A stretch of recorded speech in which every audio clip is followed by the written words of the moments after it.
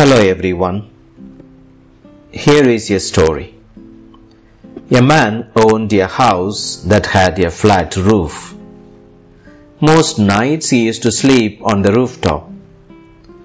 One night when he was sleeping, he turned over and fell down onto the ground. As a result, he broke his arm and leg and had to stay in bed for many months.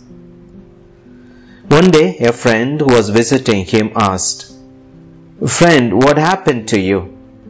And how did it all happen?" The man replied, "If you want to know exactly what happened, try to throw yourself down from the roof." Friends, pain is very subjective and a very personal thing. No one can ever know or see the pain a person feels inside, whether it's physical or emotional. Do you not sometimes wonder why you have not been healed miraculously or transformed or touched by God, like the miraculous healings in the Bible, or the stories of personal and spiritual transformation of others? Today's readings remind us that everything is possible with God. We can experience miracles and transformation in our life when we have faith and invite God to intervene, even in situations that seem impossible. In today's Gospel of Mark chapter 6 verses 5 to 6, we read that Jesus was not able to perform any mighty deed in his native place because of their lack of faith. Whereas in the second reading from the second letter of St. Paul to the Corinthians, chapter 12 verses 7 to 10, we learn that Paul found comfort and hope in turning to Jesus Christ in his suffering and difficult times. In the passage, Paul recounts how he cried and begged God to take away his suffering, but then realized that in his suffering he found Christ's power. Paul does not mention exactly what was troubling him, but rather calls it a thorn in the flesh. Thorn in the flesh is just a figure of speech, like a pain in the neck, which is commonly referred to a troublesome person.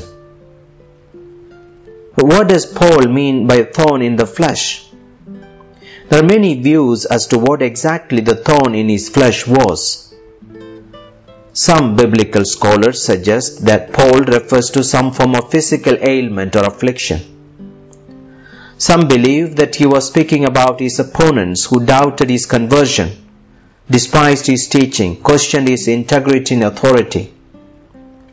Some point out that the thorn refers to the false teachers who were trying to destroy people's confidence in Paul and undo the work that God had begun among the Corinthians. Some others believe that Paul is simply referring to a painful and unbearable circumstance or situation in his life. Because in his second letter to the Corinthians, particularly in chapters 9, 10 and 11, Paul, more extensively than in any other letters, speaks about hardships in his ministry, such as imprisonments, shipwrecks, beatings, hunger, thirst, sleepless nights and other hardships he suffered during his travels as a preacher. Therefore, I believe whatever the pain or the trouble he was facing at the time, it was unbearable for him. So, in his deepest pain, he turned to God and begged him to remove the problem. But instead of finding relief from his suffering, he learned 4 lessons. 1. He says, "Because of the abundance of the revelations, a thorn in the flesh was given to me, an angel of Satan, to beat me, to keep me from being too elated." Paul says that the thorn was given to him, implying that the thorn was a gift from God, but by way of a messenger of Satan in order to torment him. Why was the thorn given to him? He says, that it was given to him to keep me from being too elated. What does he mean? Paul had received many divine revelations which at times led him to put himself above all others and even boast of his knowledge and faith in God. So he believed that God gave him the thorn in his flesh to counteract his pride and arrogance. God gave a noble and righteous purpose behind the thorn to make him humble. That is to say, friends, Paul realized that God uses suffering to humble his children. 2. He says, 3 times I begged the Lord about this, that it might leave me. Paul says that he begged God 3 times, meaning that he was persistent in his prayer that he might be delivered from the trouble. The thorn turned Paul's attention to God. He could no longer bear the pain anymore, so he sought God. If there were no thorn, he would have ignored God. In other words, Paul learned that God uses suffering to draw his children to himself. 3. He says, the Lord said to me, my grace is sufficient for you. Paul says that he heard God responding to him that he has been given sufficient grace. God gave relief, but not by removing the problem, but rather by pouring out his grace on Paul. God increased Paul's confidence in the presence and the goodness of God. God gave Paul sufficient courage and strength to get him through the pain and suffering. That is, Paul realized that God uses suffering to display his grace on his children. 4. He says, for power is made perfect in weakness. Paul says that in response to his prayer, God said to him that he shows his power when he is weak. God's glory and power were magnified through Paul's suffering. The more pain he endured, the more God displayed his power. So, friends, Paul learned that God uses suffering to perfect his power. Therefore, Paul gladly boasted of his weaknesses and afflictions and declared that he was in fact content with weaknesses, insults, hardships, persecutions and constraints.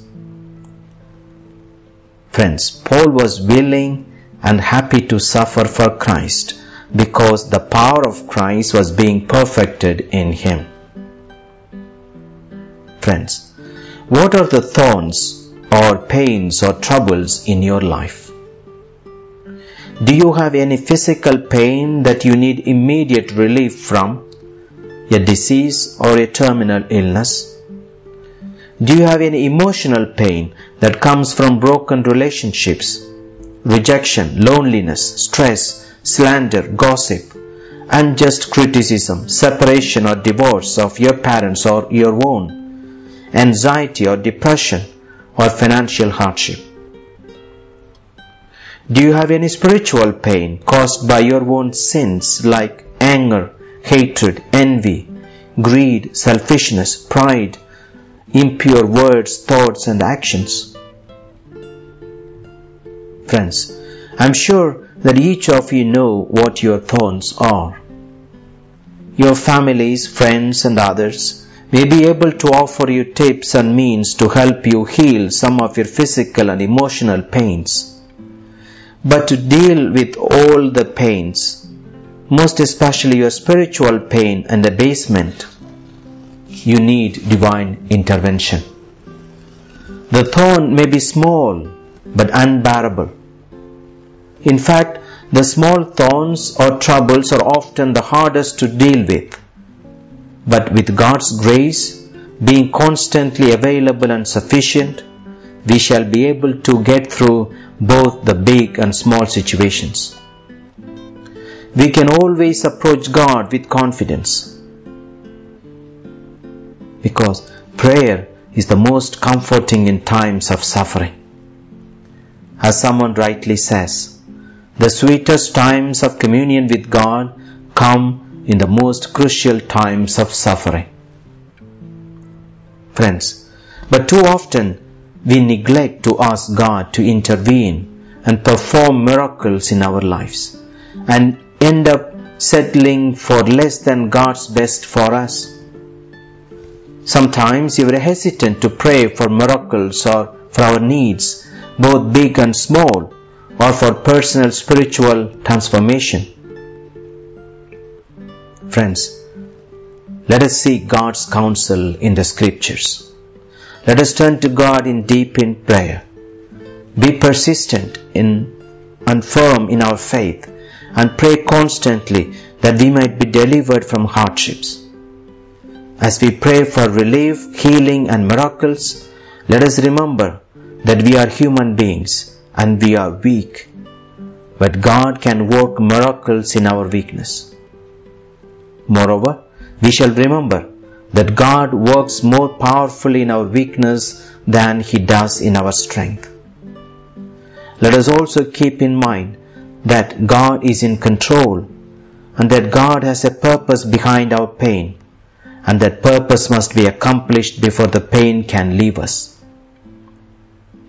Let us truly believe that through our trials and problems, we are blessed, protected, and perfected by the power of God. Amen. God bless you.